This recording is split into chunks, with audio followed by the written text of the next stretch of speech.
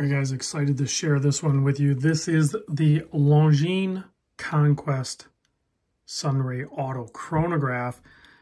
And I gotta say, right out of the gate, huge fan of this.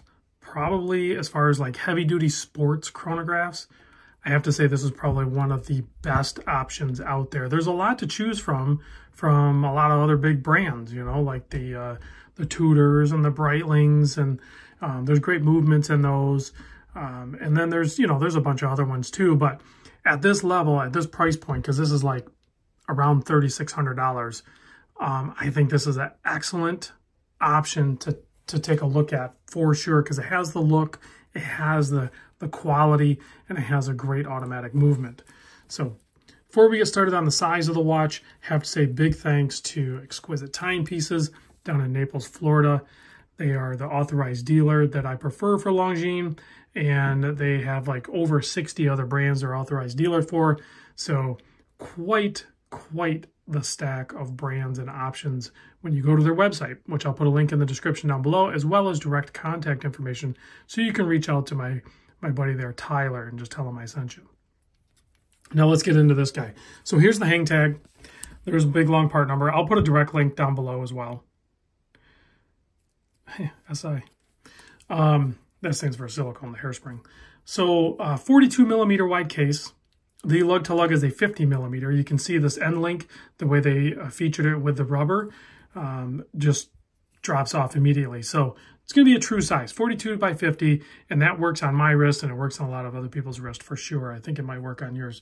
The thickness, 14.67. Yeah, it's thick. It's an automatic chronograph. You're not going to get them much thinner than that.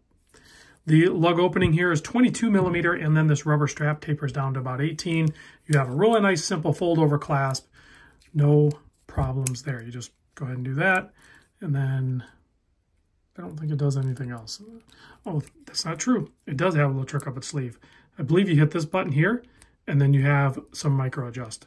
So micro adjust with the holes actually being pretty close on this, you're going to get a good fit. So not a problem there either. It gets quite a bit of throw actually, because there's two holes there. So you have that whole piece right here that is your adjustability. So very good feature to have on this thing for sure. And then you have an 8 millimeter screw down crown that is signed, that gives you, again, a more robust feeling, and it is super sturdy.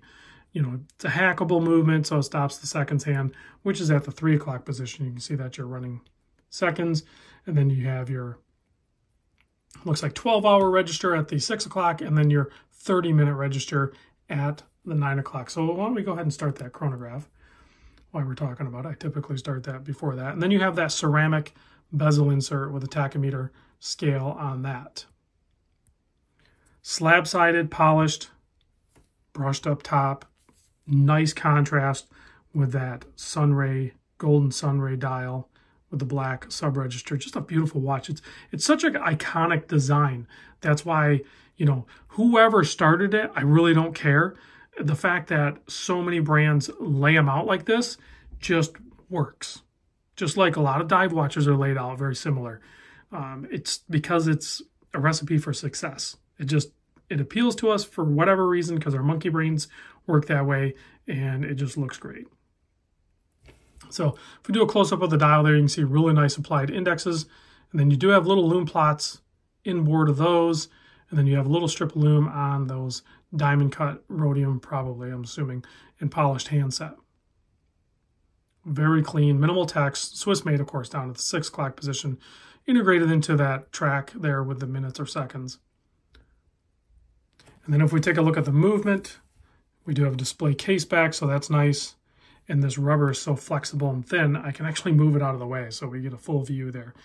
So you do have a nice custom rotor showing off the movement, which is, or the movement number, which is an L898.5. Carries about a 59-hour power reserve, beats at 4 hertz, and overall is just a really good performing movement.